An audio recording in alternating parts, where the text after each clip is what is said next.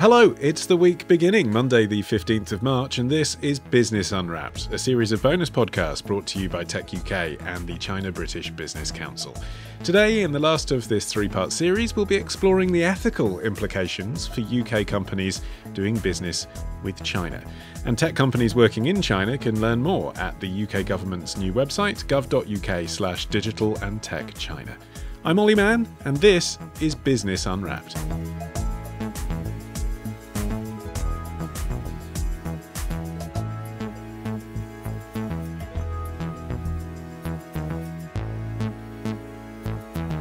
And joining me today from the week's digital team is the boss man himself, Holden Frith. Hello, Holden. Hi. And our special guest today is James McGregor, China chairman of the communications consultancy APCO Worldwide.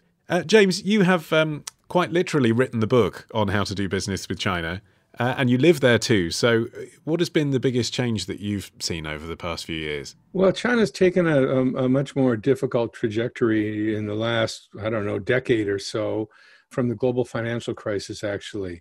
That was a turning point where China decided that their system was better. They did not open their current account as the IMF told them. They survived the Asian financial crisis, the global financial crisis. They looked at Wall Street as being a mess and decided that their system was better and they're going to stick with it and go with it. And that changed a lot of attitudes. And to what extent does that reflect on how they feel about foreign businesses? Because, this whole series we've been talking about if you as a British business want to work with China, do they want to work with us? If you're doing business in China, you are there to serve China in their mind. It's not about helping you make money or being nice to you. It's very transactional. It's very zero sum. If your business can help China and you make money at the same time, that's a good thing. If what you're doing is something China doesn't want, you will not find market share.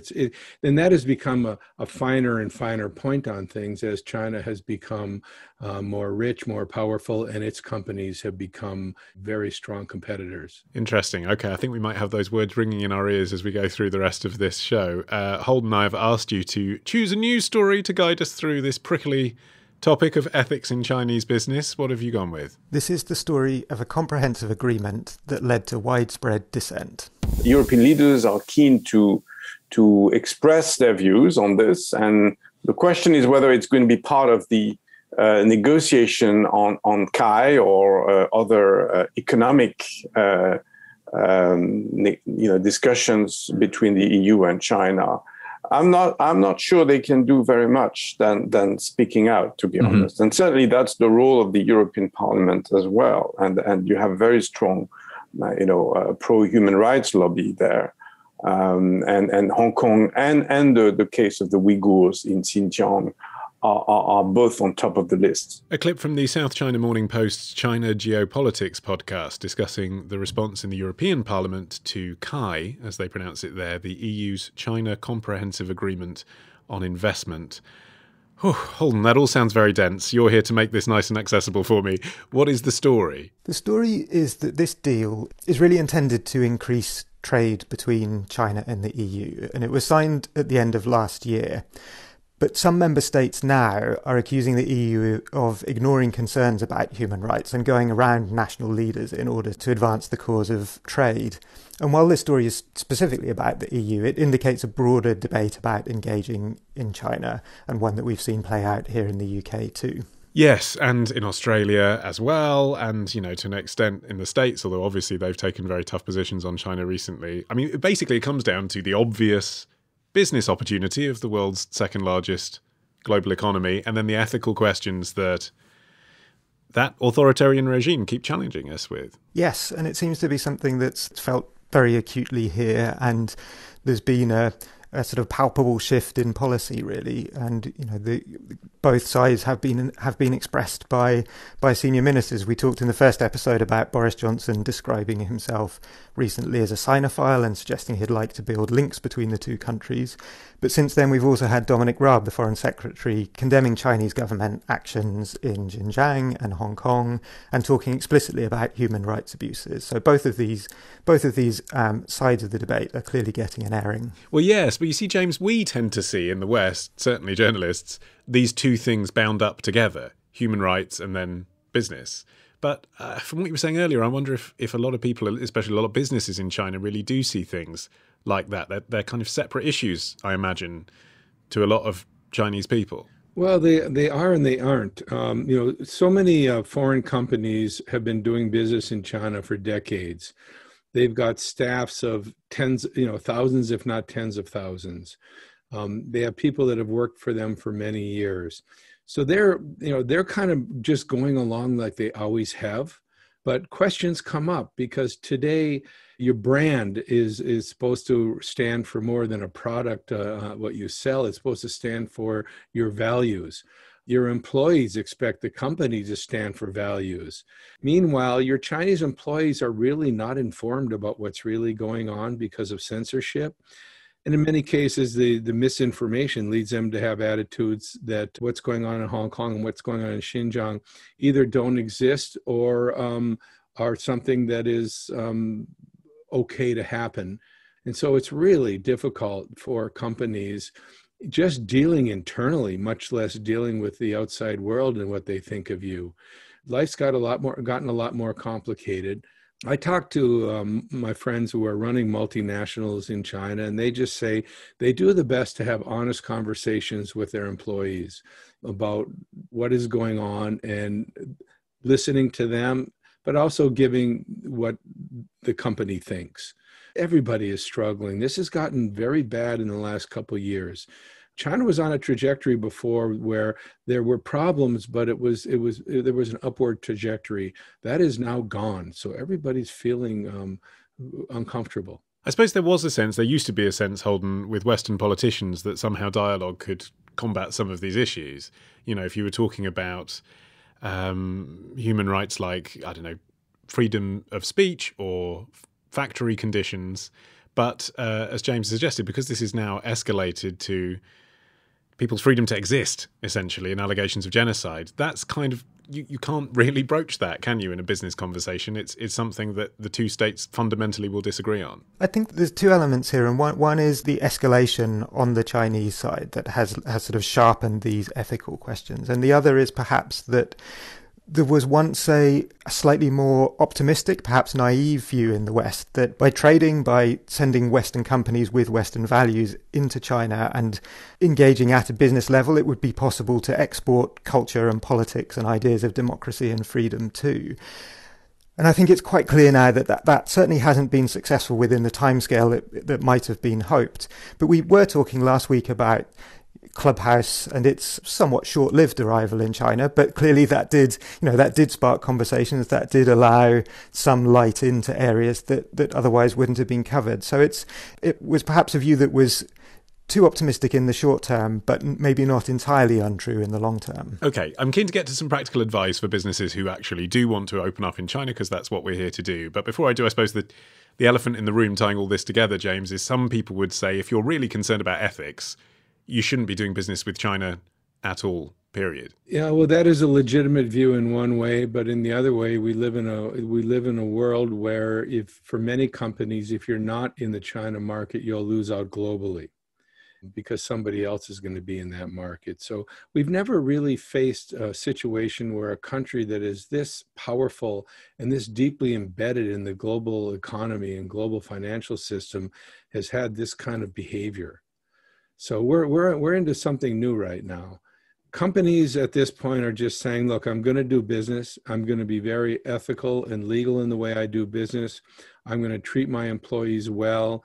And hopefully by my presence there, I will make a contribution into China having, maybe I won't transform the country, but I will at least make a contribution to the people I work with and the people I partner with on bringing our values in. You're not going to change the Communist Party, but disengaging from China is not the solution, because that's not going to lead anybody into a good place. Okay, so let's walk through then in baby steps for British companies that are going to engage. Holden, we were talking about in episode 1 of this series that a sensible thing to do in a country that has over 100 cities of more than 1 million people is to partner with not just one Chinese organisation on the ground, but perhaps dozens, to make sure you're covering the country well, doing your due diligence. It's very easy to say these things, harder to know in concrete terms what you can actually do. ethically, human rights abuses is not something that companies list on Companies House. So how do you do your due diligence there? There's a lot of different aspects of this that need to be considered, and a lot of it will depend in the particular industry your company is working in. But I think one of the key things here is you will have to seek expert advice if this isn't something you're aware of. One of the things that makes this so complicated is the Chinese policy known as the military-civil fusion, which means that the lines between Chinese government, military and business, especially big business, is much more blurred than they often are in the West. And so if you are working particularly in the high-tech sector, where Chinese high-tech companies are often explicitly linked with government programs, government national security programs, and often government mass surveillance programs that can be used to further the government's aims, including in places like Xinjiang, where human rights abuses are reportedly taking place. And these are the sorts of things which, depending on the company, may be relatively straightforward to uncover or may be quite buried within supply chains. So it is something where due diligence is very important, but yes, expert assistance will be necessary. But also kind of impossible in that case, James, because those companies might at any point, this is the law in China, might at any point be asked to share that data with the military. So, it's not as if you can say, well, this company does that and this company doesn't. They all potentially could. Yeah, the problem is it's been kind of overblown. If you're a Chinese company, you're under the thumb of the government and you're going to hand over everything to them, so you can't be trusted, so no Chinese company can be trusted.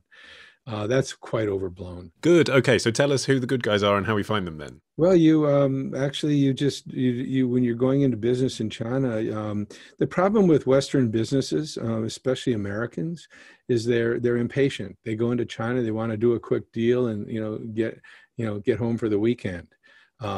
If you're going to do business in China, you need to do due diligence and more due diligence and more due diligence. You got to take your time. You got to control your expectations. You also have to really think, should you be there? It's a tough market, and it takes an enormous amount of time from your top executives. And so often you get in there, and it's really kind of a small market for you compared to what you're doing around the rest of the world, and it's taking an enormous amount of time of your management. So don't get too caught up in the China dream. Really evaluate if this is the right place for you. Where, Holden, have companies come foul of ethical implications?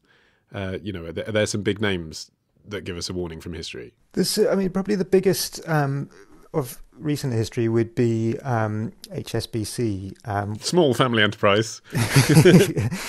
They got embroiled in the questions around Hong Kong last summer, and specifically the national security law that was applied there. And they came under intense pressure from Beijing to publicly support the new national security law, which is regarded as repressive by Hong Kong democracy campaigners. And they did eventually fold, and they eventually supported the Chinese government in introducing that law, which led to huge protests in Hong Kong and also from activists around the world. But interestingly, it also didn't really seem to help them with the Chinese government, at least publicly. That it seemed that whatever statement they made didn't go far enough for Beijing, but ended up upsetting a lot of people around the world. So they really found themselves caught between these two forces. Yeah, how do you reassure people in both countries, Britain and China, that you're doing the right thing in terms of ethics? I suppose keeping a paper trail, James, is an important thing, so you can at least demonstrate your workings. This is what we've tried to do. We've acted in good faith. Well, you very much follow your legal and ethical standards that you have anywhere else in the world. And so, as we were talking earlier, supply chains, you do due diligence on your supply chains and your partners. Who are they? Where do they trace back to? Because it's gotten very difficult with all these sanctions coming out of the White House during Trump that seem to be sticking under Biden. And also, more and more scrutiny out of the EU and others. You just got to try to do the right thing in China as much as you do in the rest of the world. What does doing the right thing for Chinese people mean? That's different, isn't it? How do you say to Chinese people, what are they looking for when they're looking for an ethical company? Look, many of the Chinese companies are top-down enterprises that are very very rigid and very political. People have liked working for multinationals because there's a path upwards. There's a career path. There's ethics. There's standards. There's ways of operating. People get treated decently. What you do is you give people opportunities. You train them. You bring them to Britain for a while to learn how to do things and send them home to run your business. Now, I've got to be very careful with that, because I've seen companies over localize and mess up. There's a balance between having your staff at home and also having Chinese staff work together. You got to layer that. You were, let me bring this up. You were talking about business failures in China. I mean, Britain's had a couple of spectacular ones. What is the name of your Home Depot? B&O or something like that? B&Q? B&Q came in and cratered.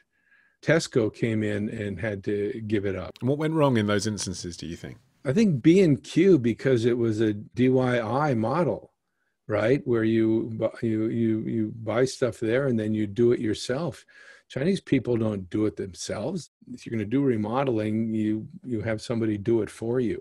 But sometimes you wouldn't know, would you, whether a country is ready to embrace your different way of doing things? I mean, I'm thinking about IKEA coming to Britain, for example. That in itself is sort of extreme DIY, isn't it? Which you might have said British people weren't ready for, but it turned out we were. Well, I mean, even IKEA in China, when you buy your stuff at IKEA in China, there's a counter where you sign up and a guy comes over to your house and puts it together in 5 minutes. I need to get my furniture from IKEA in China. I'd save myself a lot of frustrating weekends. Yeah. I mean, the thing is, I've seen I've seen more companies really damage themselves in China because of headquarters, not China. The headquarters says, no, we do it this way.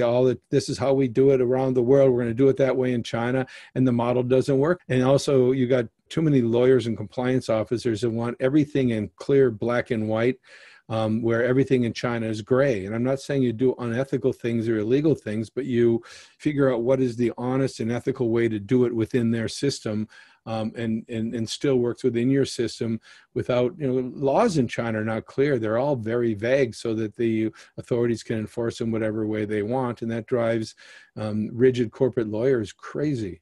I mean, Holden, I'm curious, if you were starting a business, how would you avoid the difficult questions from people like you?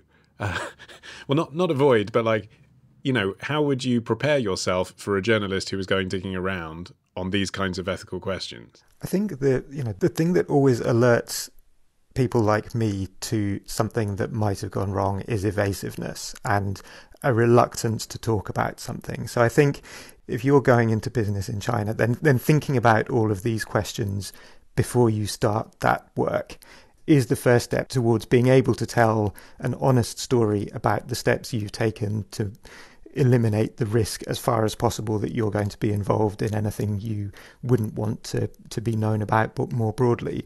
And then trying to pursue that as far as you can, as far as you possibly can, and being as open and honest as you can to your customers and to anyone else asking questions. I think that's when journalists, when customers, when people see companies trying to do the right thing, they're much more willing to believe that there is an ethical basis to that business than if they feel they're either being spun a story or not told about something that's being shrouded in secrecy. And I suppose whatever the obstacles, James, if you're genuinely a globalist, if you're an internationalist, if you're running a business and you believe that you want to be in China because you want to be in China, you want to be able to tell people in your country that you're all over the world, but also you'd like Chinese people to engage with your product, there might be a positive result to this. We've been talking about all the dangers and the pitfalls.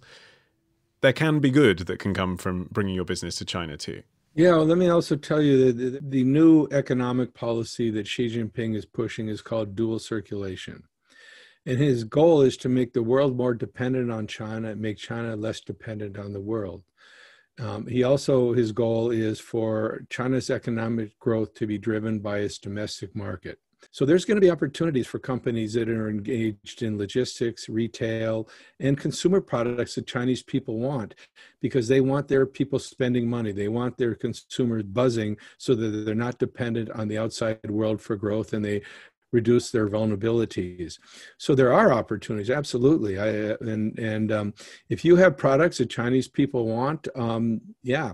And then you find the right partnerships to sell those products, the right agents, the right websites. Many companies are doing very well in that regard and Chinese consumers are very, very discerning, and they're very fickle because they're always trying something new, but they trust foreign products. Apart from DIY. Yeah, exactly.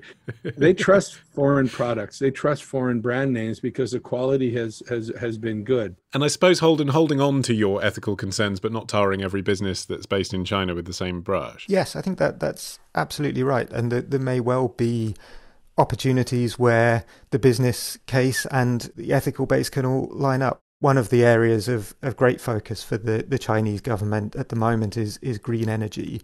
That's also an area where there is great expertise in the UK. So being able to go into China with the aim of reducing the world's dependence on carbon feels like it could be a win-win situation. Thank you. Lots to digest there. Holden Frith and James McGregor from APCO Worldwide.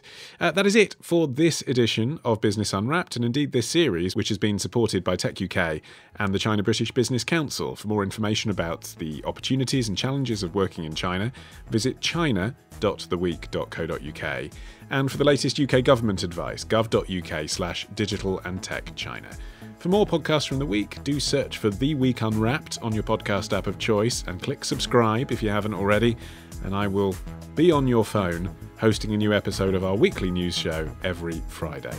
I've been Olly Mann. Our music is by Tom Morby, the producer Sophie King at Rethink Audio. Until next time, bye-bye.